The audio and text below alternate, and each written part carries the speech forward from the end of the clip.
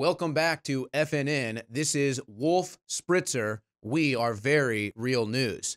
Now, last night, Donald Trump's Hollywood star was smashed with a pickaxe.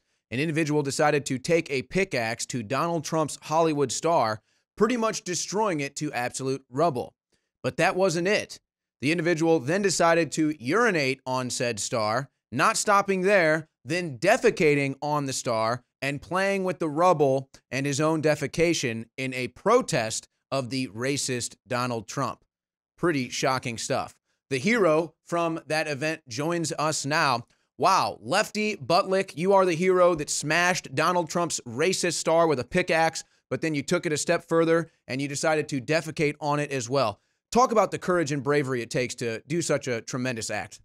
Well, first of all, thank you. I just want to say it's probably the proudest moment of my life, and it was divine intervention because I was looking for the Donald Trump star on the Hollywood Walk of Fame.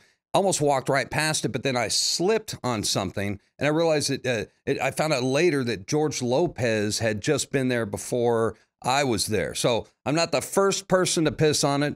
George Lopez marked his territory, and I thought, you know what? I'm going to take an axe to this. But it wasn't without injury. I had missed a couple times. I no longer have my left pinky toe, but let me tell you, it was worth it.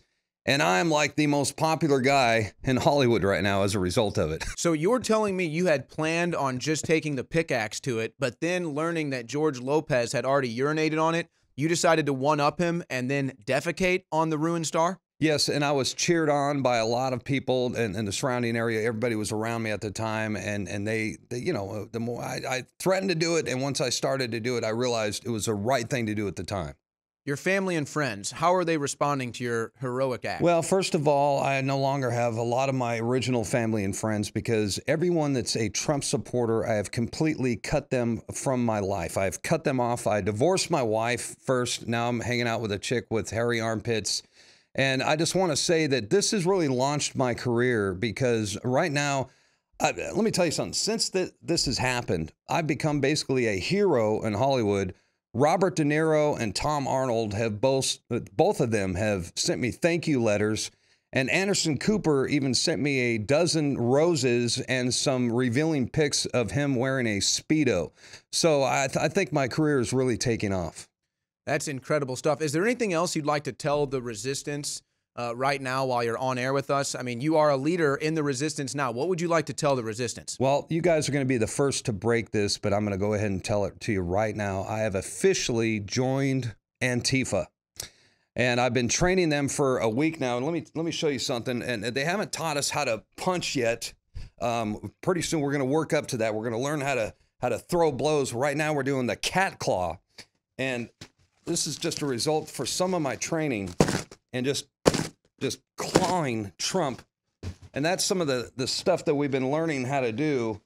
And the Civil War is coming, so we're getting ready. Is there anything else you're training to do? I mean, that is some devastating tactics there. No, that's about it right now. We need to learn how to take a punch because a lot of us are getting our asses kicked out there. So I think that we need to learn how to take a punch as well. But we're willing to do it. Well, because of this, I've got big news for you. We have decided, because of your heroic act of smashing Trump's Hollywood star, and because you've decided to take a leadership role in this, yes, and even lost a pinky toe, yes, we've decided to start a GoFundMe for you. And us here at FNN have already put $10,000 in your GoFundMe account so that you can continue your heroic acts of bravery and hopefully recruit others.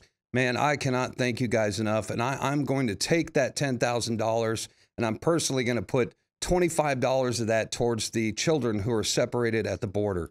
So I can't thank you enough. Thank you. Wow. The heroic acts just continue from Lefty Buttkiss.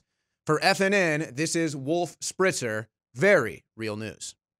You know, someone very profoundly once said many years ago that if fascism ever comes to America, it'll come in the name of liberalism. Fuck you, Nazi! They're here. I'm not a Nazi. Fuck you, Nazi! I'm a journalist. Fuck you, you're not a journalist. Yes, Fuck I am. you. Did mommy not hug you enough? Nobody believes you're a fucking journalist. You're a fucking shithead.